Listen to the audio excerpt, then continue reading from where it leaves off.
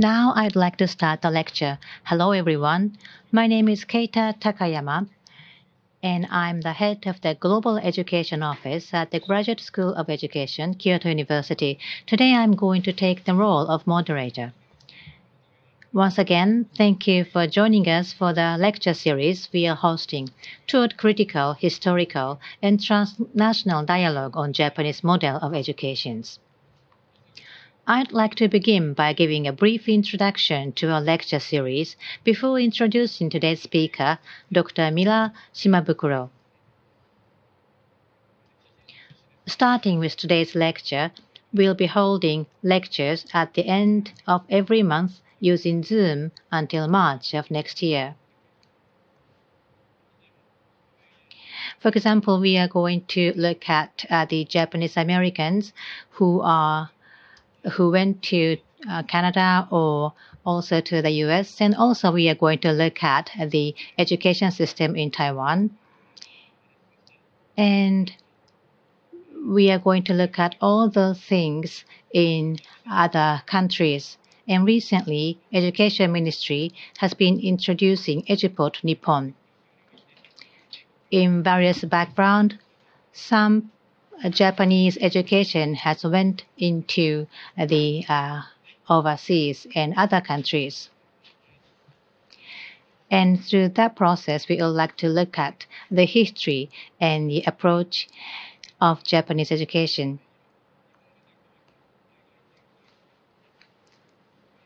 And that way, we would like to position the Japanese education in the context of the history. And that's why we came up with this lecture series. About the annual schedule of this lecture, we would like to share with you the schedule with you. Just briefly, this is the schedule. We are going to have lectures throughout a year.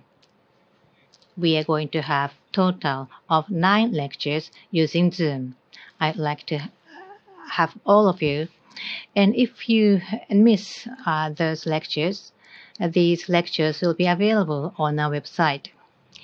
All lectures will be given in English and Japanese with simultaneous interpretation. Now I'd like to turn to today's speaker, Dr. Mira Shimabukuro.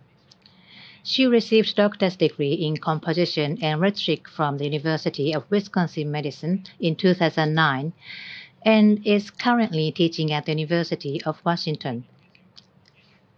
Her research takes an interdisciplinary approach to the experiences of American minorities, including those of Japanese descent, in confronting and resisting racism through the act of writing, and in 2015, she published a book based on her doctoral thesis, Relocating Authority, Japanese Americans Writing to Redress Mass Incarceration, was published by the University of Colorado Press.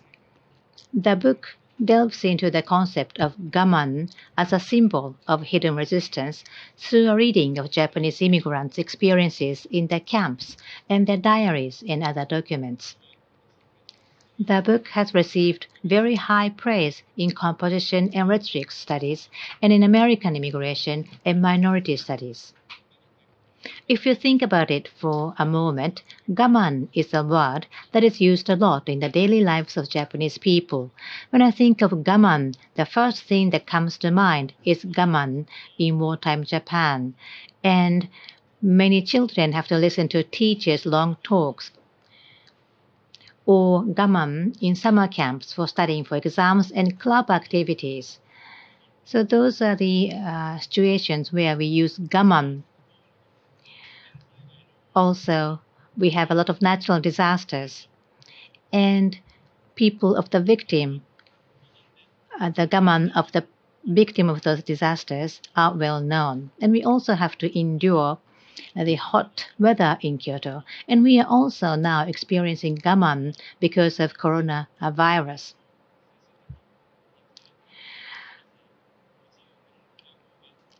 But we also have hope when we do gaman, because long talk of teachers eventually come to an end, and also study hard work for the entrance exam of universities eventually come to an end. Also, the perseverance and endurance caused by natural disasters also eventually come to an end.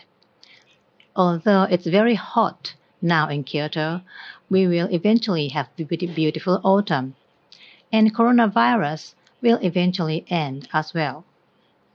So we all share the concept of Gaman. And Gaman today will bring about hope for the future, and many people accept Gaman as a virtue. However, in this lecture, we are going to talk about Gaman in a camp, those Japanese American people who are incarcerated in the camp. So there is a very special meaning to Gaman in this context.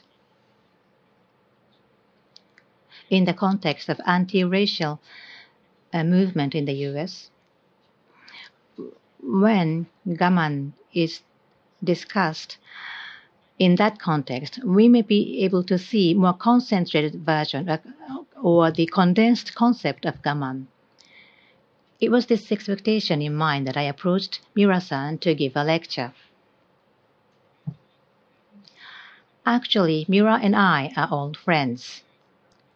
Her husband, Wayne Ayu, was studying for a doctorate in education at the University of Wisconsin-Madison, like me. We became very close, and I still remember those days as good memory. My daughter, who was 1 year old at the time, was in their arms a lot, but she is already a freshman in high school. I left the US in 2006, and it's a great pleasure to see Mira again in this lecture. Now, Mira, me inwardly before I dared private writing the legacy of Japanese American internment and the rhetorics of Gaman. Thank you very much to Dr. Takayama for the invitation to speak. I'm delighted to be presenting today since I have yet to address a Japanese audience. So today I am going to talk about how the Japanese ethos of Gaman influenced the use of a resistant private writing practice among Japanese Americans during their mass incarceration, also known as internment, by the US government during World War II. In doing so, I mean to address the use of Gaman specifically among Japanese Americans in relation to their World War II incarceration. I make no presumptions about the use of the term in contemporary Japan. Let me begin with two poems written during the incarceration period. The first was written by an Issei writer, Sanada Kikyo, while detained in one of the incarceration camps, published and translated into English in 1976 in what was then an emerging Asian American studies journal called Amerasia. I'll read how it was translated, but let the interpreters read out loud in Japanese because my pronunciation is somewhat embarrassing. Endure, we are enduring by the color of our skin. 我慢している皮膚の色。 The second is by an Issei writer, Toyo Tsuyamoto. Gain was written and published in Trek, a literary magazine written, edited, and published by incarcerees in Topaz, the camp located in the state of Utah, where the US government sent most of the Nikkei folks who lived in the greater San Francisco area of Northern California. Gain. I sought to seed the barren earth and make wild beauty take firm root, but how could I have known the waiting long would shake me inwardly before I dared not say what would be gain from such untimely planting, or what flower worth the pain? I'd like to consider sentiments from both of these poems as introductions to the rhetorics of Gaman among Japanese Americans imprisoned by their own government during World War II. The notion that the experience of mass incarceration called forth endurance based on race or by the color of one's skin, or that the experience also brought forth, at times, a turn inward before speaking or acting boldly in public, me inwardly before I dared.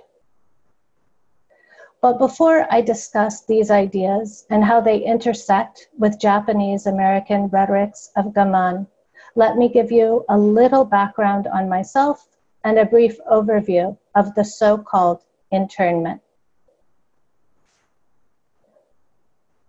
By training, I'm a scholar and teacher of writing, composition, literacy, and rhetoric studies.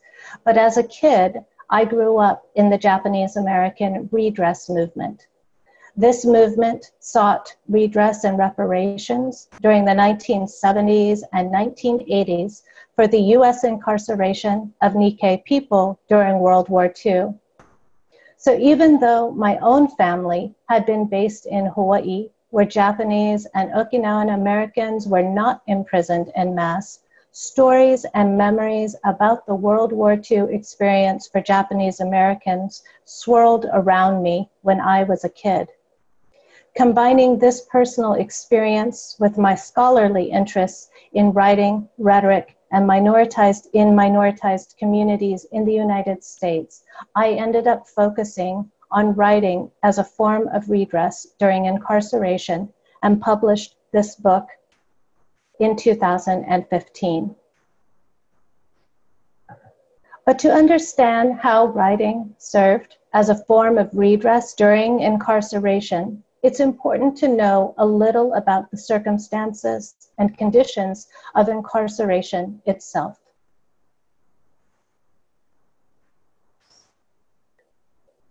The first thing to know is that the terms used for incarceration are contested. During World War II, the US media, the camps were typically referred to relocation camps, a euphemism. Today, they are still popularly known as internment camps, but since this is a legal term referring to the imprisonment of foreign nationals, and at least 2/3 of all imprisoned people were US citizens, this term is misleading. Redress activists of the 1970s and the 1980s tended to call the camps concentration camps. But following the trend of many scholars and community historians today, I use the term incarceration camps. I will also use the word camp, since it is used as shorthand within and among many Japanese American survivors and descendants today. If people are interested in more about the politics of terminology, you can go to densho.org and see the article, Do Words Matter?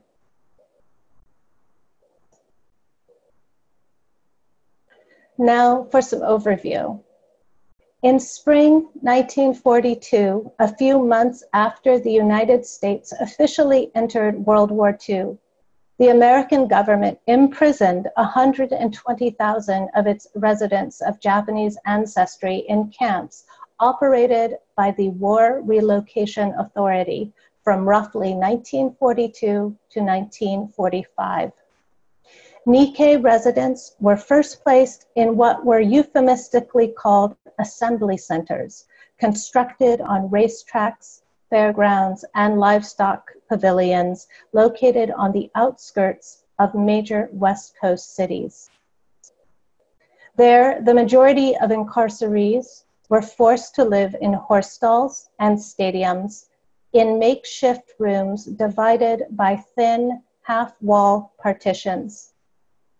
When incarcerees were moved to more permanent camps operated by the War Relocation Authority, the quarters were cramped and flimsy constructed. Made primarily out of 2x4s and tar paper, the structures barely withstood the harsh summer or the winter weather of the mostly desert camps. In most cases, families of 5 to 8 members were assigned bare rooms without inside walls or ceilings, measuring 20 by 24 feet, while smaller families shared rooms of 16 by 20 feet. Each barrack held 4 to 6 family rooms, while 12 to 14 barracks composed a block of 250 to 300 incarcerees, all of whom shared a mess hall, laundry room, latrine, and recreation hall. Incarcerees did most things communally, including eating meals, showering, and using toilets, where dividers did not exist and hot water was inconsistently available. Medical facilities were inadequate, and culturally relevant or even nutrient-filled food was hard to come by. In other words, subpar living conditions were rampant. And relevant to today's discussion, incarcerees often used private forms of writing to vent about these conditions or work through inner debates over the value of Nikkei public protest in camp, which took place often throughout the camp years.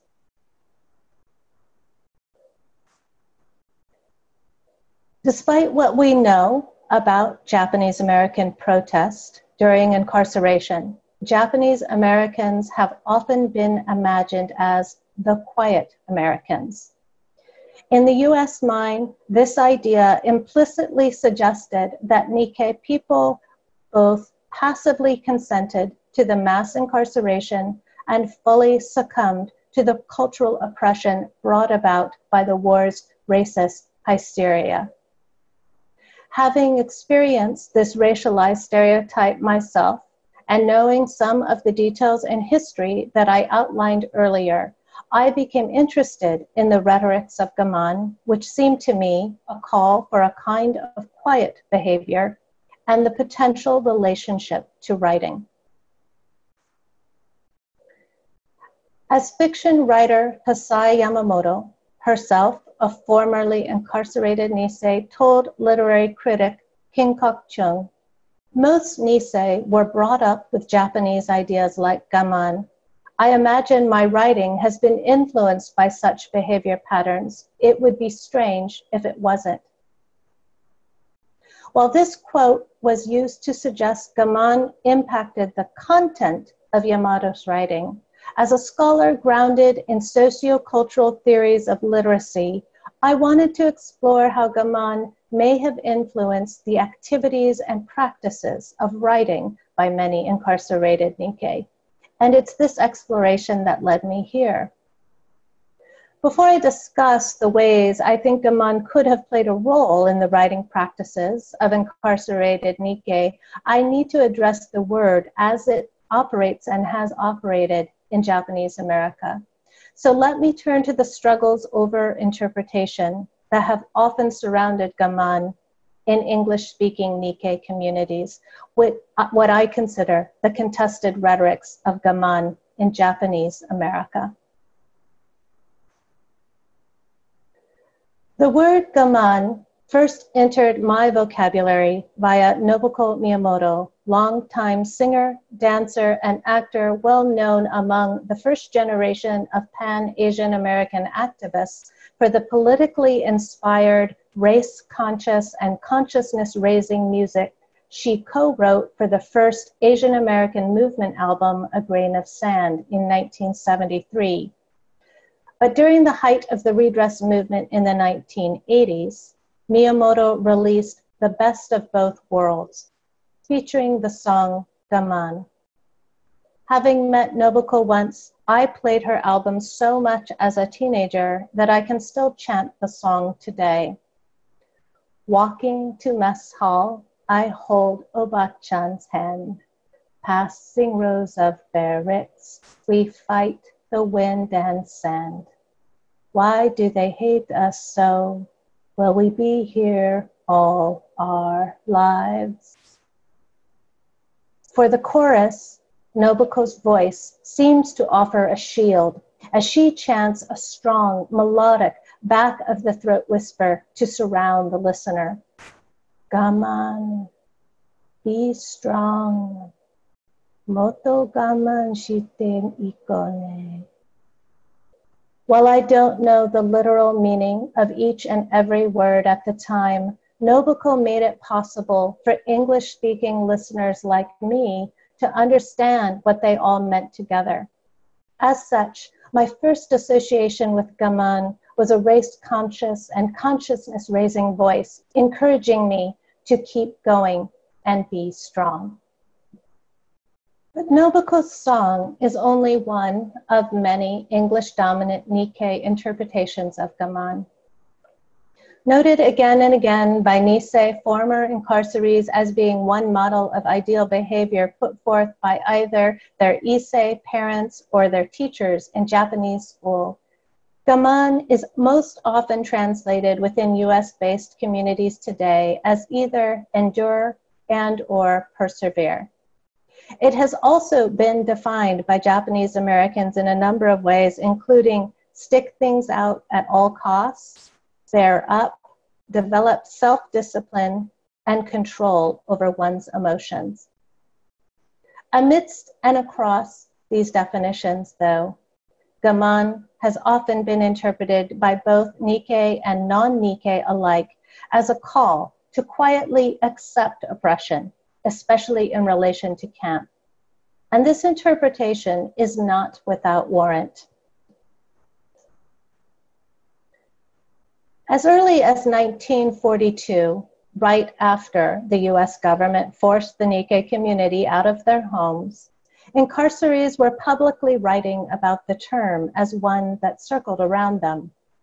In Concentration Camp US Style, an article published in the New Republic, Nisei Ted Nakashima wrote from the Puyallup Assembly Center, reporting a strikingly candid description of conditions.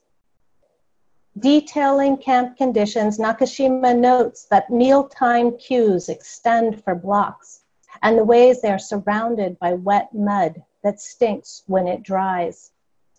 And then, drawing a distinction between himself and others who might be uttering words of advice, Nakashima asserts, "I don't have enough of that Japanese heritage gaman, a code of silent suffering and ability to stand pain."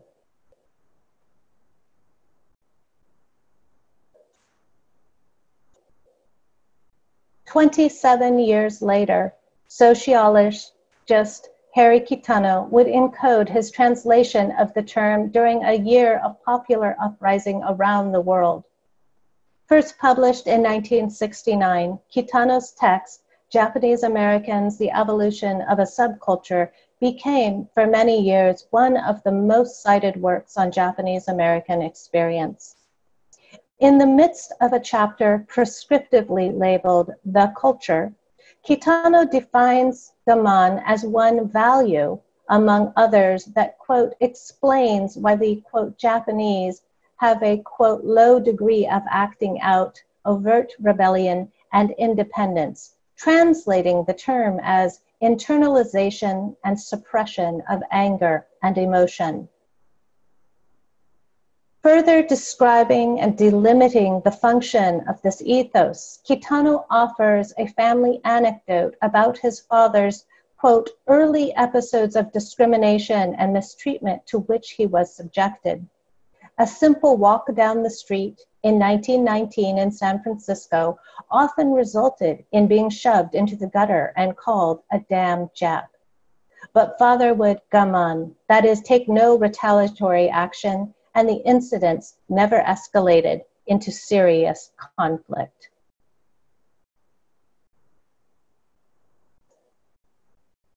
Given discussions like these, it is no wonder that Gaman has been interpreted as a call to internalize or accept oppression without complaint, especially given the rise of this ethos during the Meiji era in Japan, the period in which most Issei who were incarcerated first immigrated.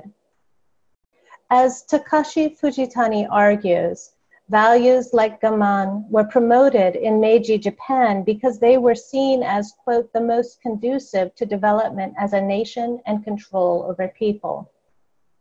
Fujitani illustrates by discussing the ways Ninomiya Sontoku was promoted during the Meiji era as a national icon by erecting statues of him carrying a load of firewood on his back. A similar statue, which is dedicated to Issei pioneers, can be found in Little Tokyo, Los Angeles, pictured here. According to Fujitani, the Meiji government mythologized Sontoku to help persuade common people to work hard and practice frugality. Such virtues are aligned in the US mind as intrinsically Japanese or Asian, just like passive or subservient interpretations of Gaman. Presumed cultural values, then, can easily become fixed or essentialist qualities when they are attached to racialized others.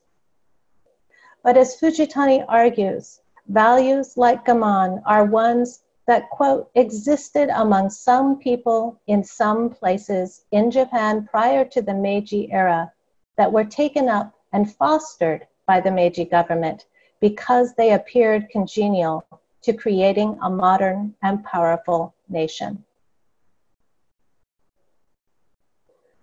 What's important to remember, though, is while Fujitani argued that most cultural traditions were invented for particular purposes, so are they still being invented, still being shaped by the contemporary rhetorics of transnational Nikkei communities. Take, for instance, the Japanese American National Museum's Encyclopedia of Japanese American History. Under the entry of Gaman, the encyclopedia begins with the usual definitions of endure, persist, and persevere, but then immediately follows with, or do one's best in times of frustration and adversity. This one-line summary is followed by a short paragraph, first citing, then complicating Kitano's definition. Quote, Kitano maintains that to gaman is to take no aggressive retaliatory action against one's misfortune. Betty Furuta asserts that the employment of gaman by the Issei during World War II in order to endure the humiliation and hardship of incarceration is mistaken by many non-Japanese to indicate a lack of assertiveness or initiative rather than strength in the face of difficulty and suffering. In this way, the authors of the encyclopedia revise gaman's connotation from passivity to strength. More recently, Gaman played a prominent role in the Broadway musical Allegiance, inspired by veteran Japanese-American actor George Takei, who was incarcerated in the camps with his family when he was 4. Gaman was one of the central songs in the musical, sung primarily by Leah Salonga, with lyrics and music by Jay Kuo. Here's an excerpt of the lyrics. It will all be all right. There's a way through this night. Stay strong on this long road. We bury our pain. There's a word we will say to help get through each day. We will bear any nightmare with a simple refrain. Gaman, gaman. Steady and sure, keep faith and endure. Gaman, gaman. Hold your head high and carry on. Gaman. Based on my readings across texts, the use of the first person plural in these lyrics brings me to one additional aspect of Japanese American rhetorics of Gaman.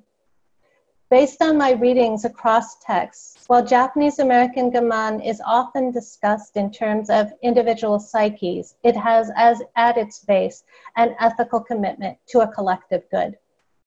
For an example, Ken Matsudaira, a rare bilingual sansei whose parents were both incarcerated during the war, says he thought of Gaman as a call for self-dialogue, especially in the midst of others experiencing a similar hardship. That is, people should gaman in order to avoid inflicting additional psychological or emotional strain on others by endlessly and thus selfishly complaining about something everyone is experiencing. Indeed, Japanese American women's studies scholar Mei Nakano seems to agree, as she claims that the ethos of Gaman is intricately tied to the belief that one should develop an acute consciousness of oneself as a social being, as someone whose actions affect other people, in that it often requires superseding one's private needs for the good of the larger group. Of course, this understanding of Gaman can bring us back to perhaps a more subservient understanding.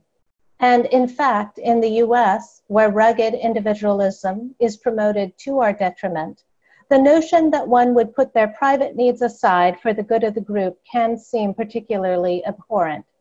And right now, we are seeing this with just the simple mandate that people should wear masks in public to help curb the spread of COVID-19. But it doesn't have to be seen this way, and the argument over this interpretation is exactly why I argue that the rhetorics of Gaman in Japanese American communities are contested.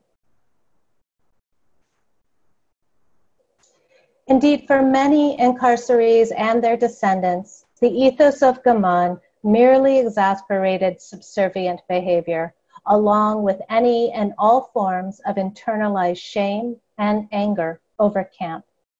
It's for this reason that you could hear the call during the redress movement that sought a government apology and reparations for the World War II incarceration.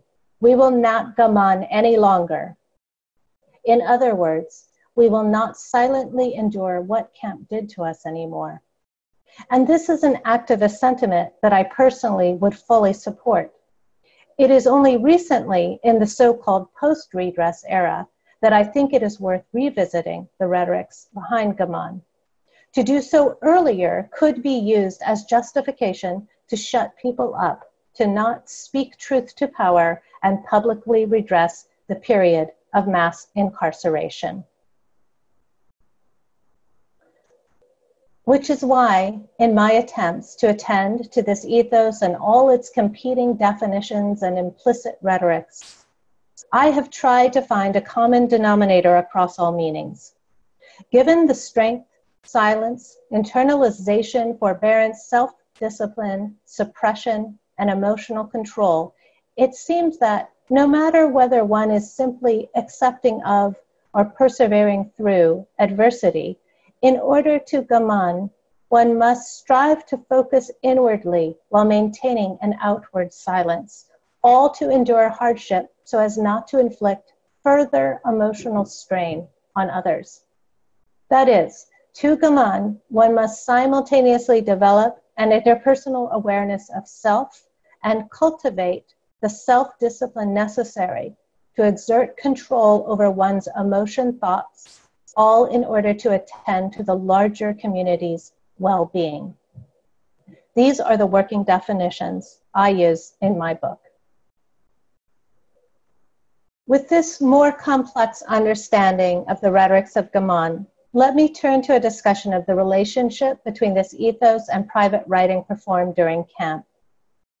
Just as Gaman relies on an active and dynamic conception of an inner self that is capable of developing self-control or order, proponents of self-writing imagine the activity of composing as a process that retains the potential for helping one bring order and composure to our inner selves.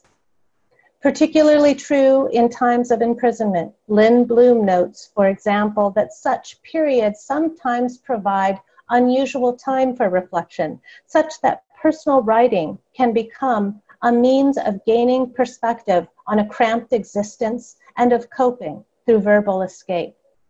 That is, writing can, as Ralph Cintron put it, offer us a delusion of control through an opportunity of reducing language and experience to something manageable. In this way, several scholars have noted the ways self-writing can serve as a powerful act of survival, helping to collect or recuperate a self or social identity that processes of oppression have fractured, alienated, or denied.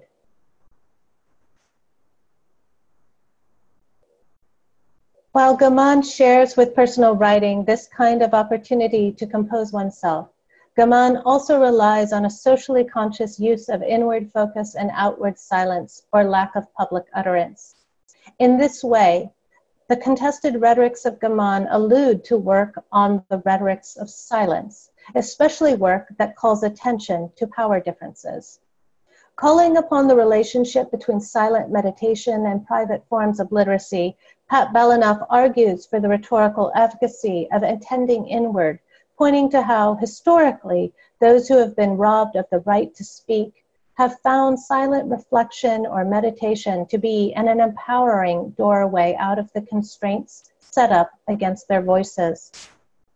In addition, both Anne Ruggles-Gear and Cheryl Glenn have noted how some public silences are inherently ethical or political, in that a refusal to disclose the details of hardship may simply be a refusal to participate in the pain or exploitation of others, or a way to take social responsibility, all the while refusing to be compliant.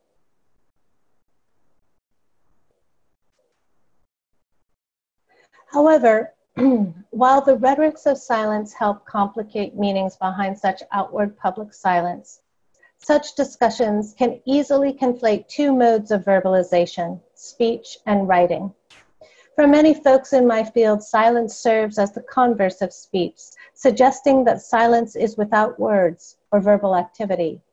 But Asian American Studies scholar King Kong Chung has discussed the ways Asian American writers both exploit and comment on silence's articulate possibilities.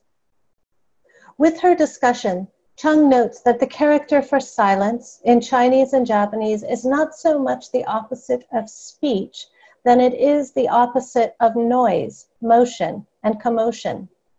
That is, we are reminded via Chung that silence is not simply the absence of verbal action, but the absence of noise or outward commotion. This distinction is important as we consider not just the ethos of Gaman, but also how that ethos might be served by writing, a means of expression and communication that is different from, but not opposite to, speech. Chung points to this difference at the end of her introduction to the work of 3 Asian American women writers, 2 of whom confront the legacy of incarceration in their post-war written work. Quote, "Of particular note in these works is the inverse relation between spoken and written expression. Many of their characters distill onto the page what they cannot say out loud. While many characters have trouble speaking or telling their life stories, they all excel on paper. Their unspoken emotions break into print." It is this breaking into print, whenever one is unable to speak, that allows one to simultaneously remain quiet and be active at the exact same time, allowing writers to both verbalize feelings and thought, all the while never making a sound. In other words, the silent speech of private writing not only allows for an active exploration of emotion thoughts, but also provides safe passage for this inward activity to take place amidst one's ethical commitments to remain outwardly silent in public. In this way, private writing provides a technology for Gaman to be put into rhetorical action.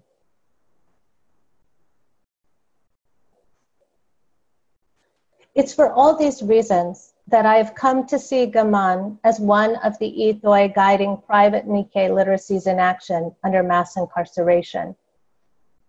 As I have come to call the activities and texts of this private form of redress rhetoric, writing to Gaman speaks to the use of this quiet technology to privately organize one's emotion thoughts and/or verbalize dissent while sharpening an awareness of oneself as connected to others enduring hardship.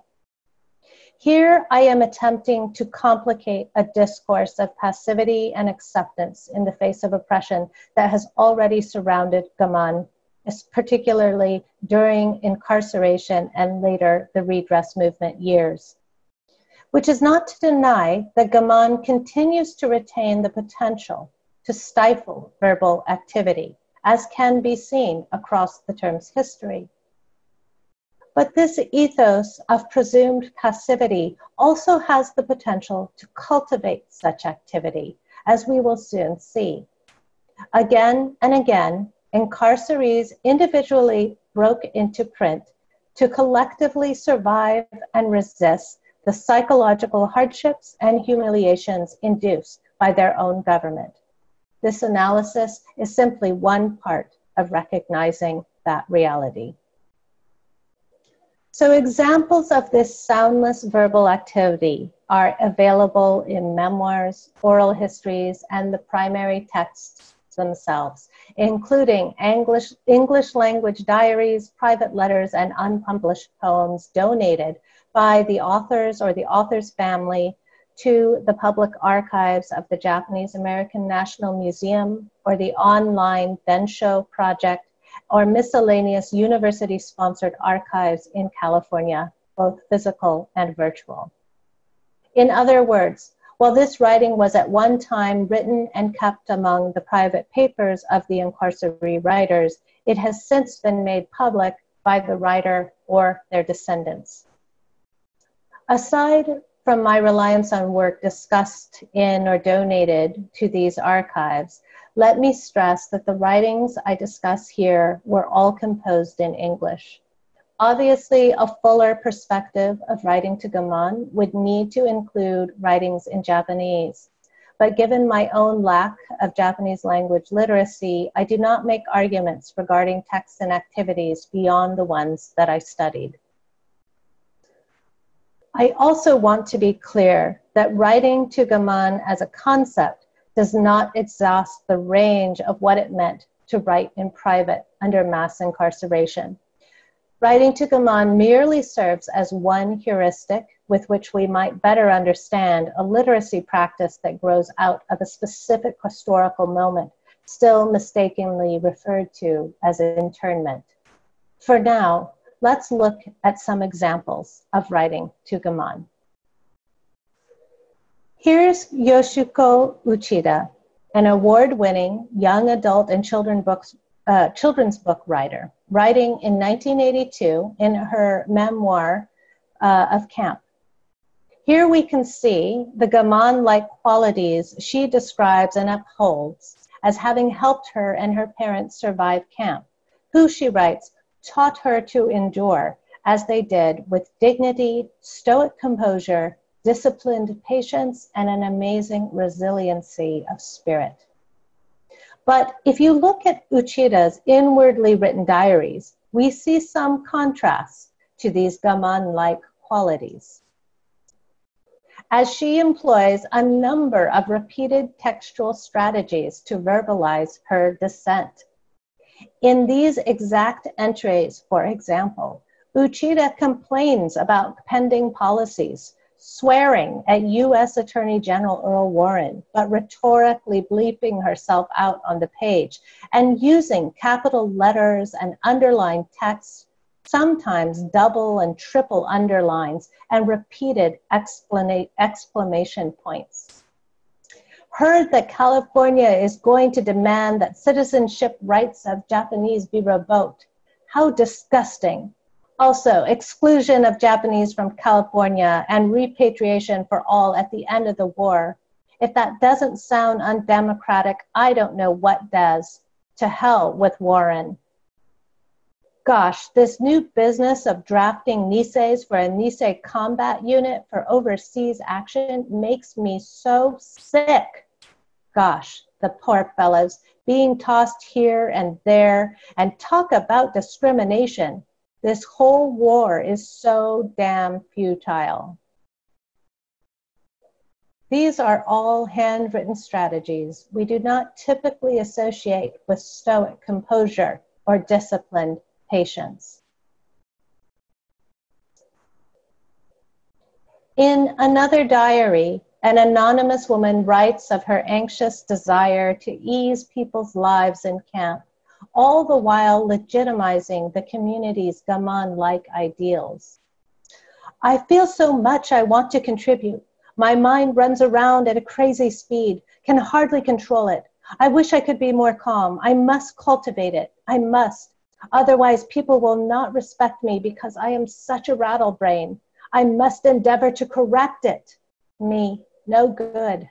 But then I feel the fight within me. For Mary Nakahara, writing to Gaman not only enabled her to verbalize dissent and organize her emotion thoughts, but also sharpen her awareness of others enduring hardship, the social component of Gaman. Here, on the cover of her diary, she writes of her explicit desire to avoid writing anything that would hurt, humiliate, look down, blame, or show dislike for any person, nation, race, religion, or station in life. But in camp, the first time Nakahara lives solely among other Nikkei, she learns endless stories of anti-Japanese discrimination from older co-workers.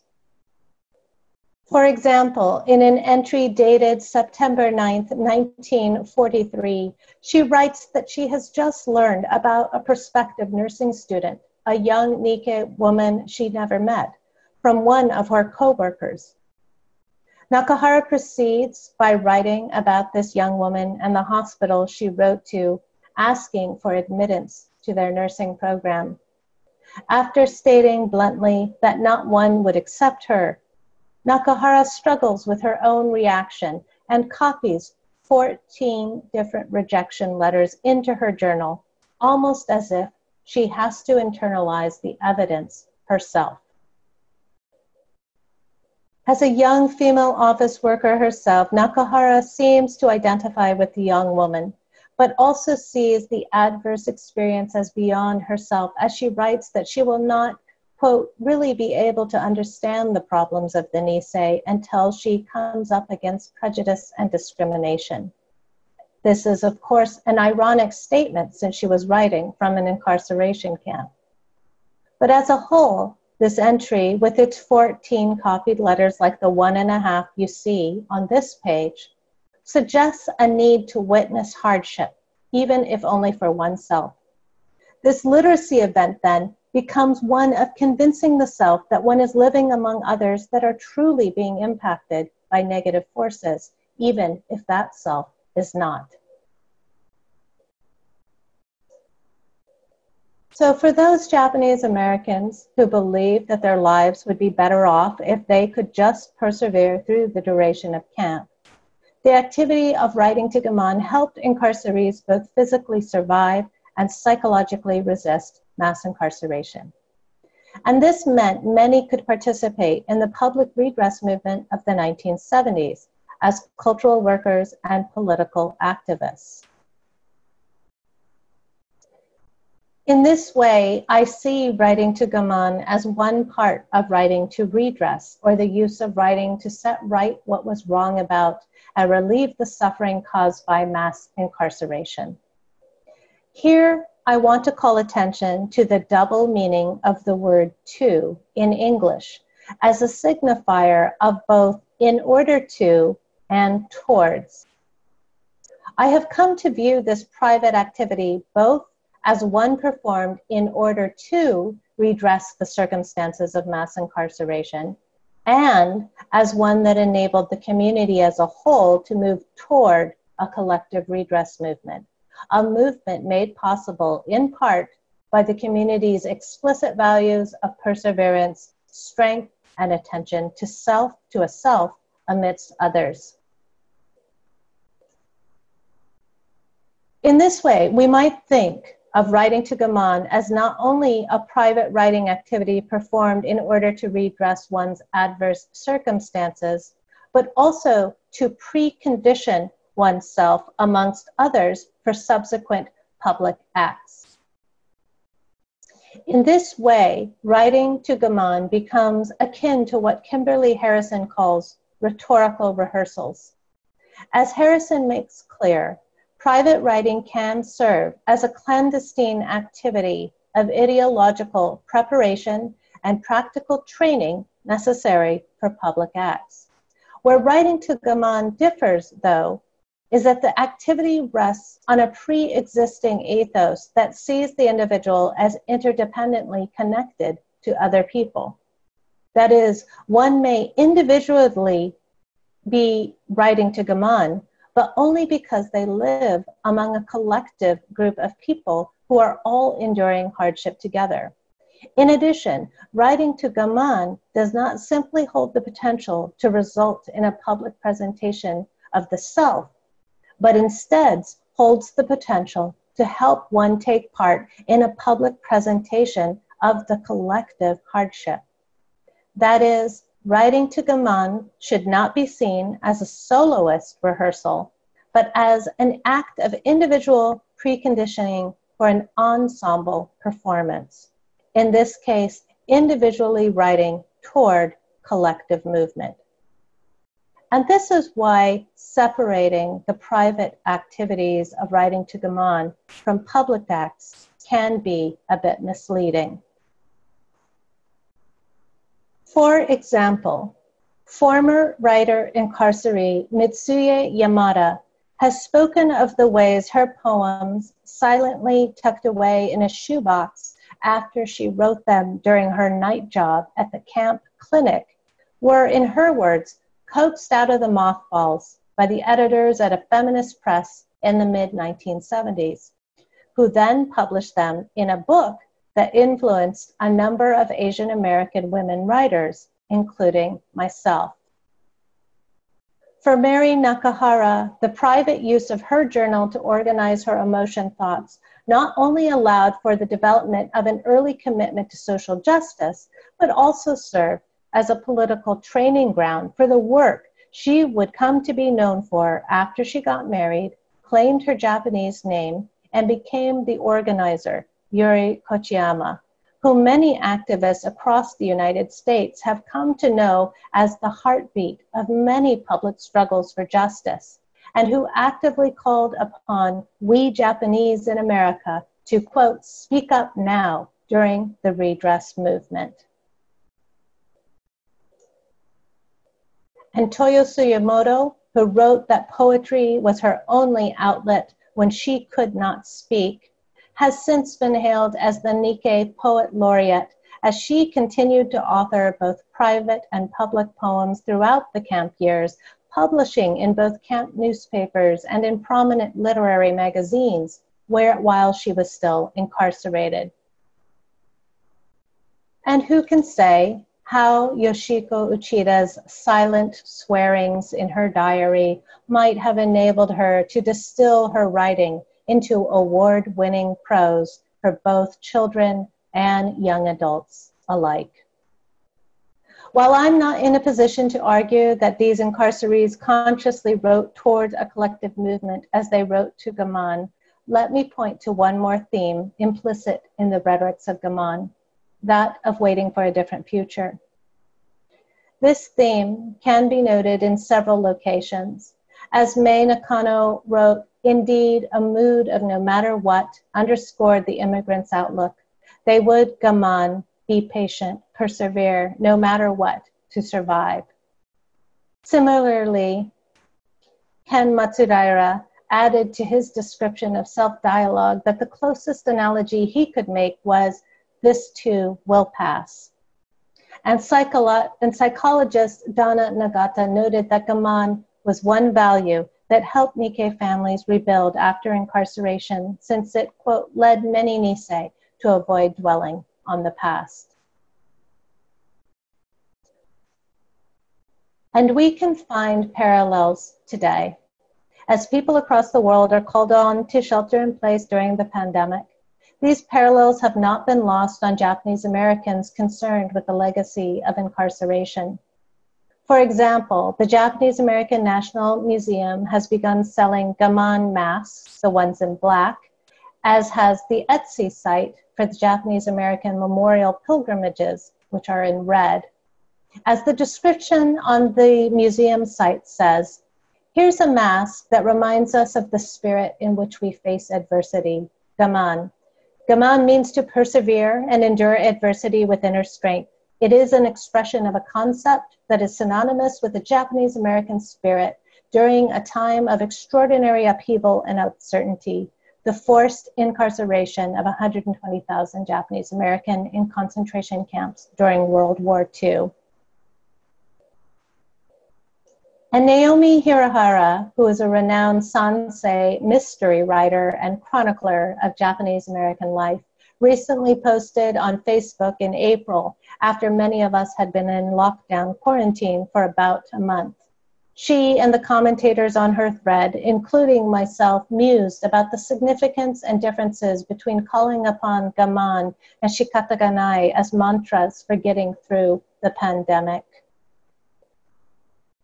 So whether or not one thinks controlling one's outward expression of emotions in the midst of hardship while they look to the future is politically wise or psychologically healthy, we should be clear that Gaman is not simply an ethos of passivity. It has been and can be a conscious activity. For Japanese Americans who are often stereotyped in the United States as quiet, submissive, model minorities, understanding this is key.